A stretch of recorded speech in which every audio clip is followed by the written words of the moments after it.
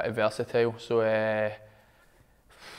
I don't really care where I play for this club, if I'm being honest with you. I'll play in goals if they want me to, but I'm just happy to be here.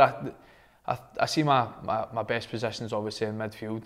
I think that I would like to get goals back into my game, but obviously I like to get on the ball and try and keep things moving, obviously create stuff for the team, but obviously I don't mind doing that dirty side as well. If you're brought up in Ibrox, you need to learn that, do you know what I mean? So I'm just looking forward to it, but as I said, the standard of football's been really good, especially the last week and all that when the boys have get going. It's been very good, so I think we're all just sort of ready to go and just looking forward to it.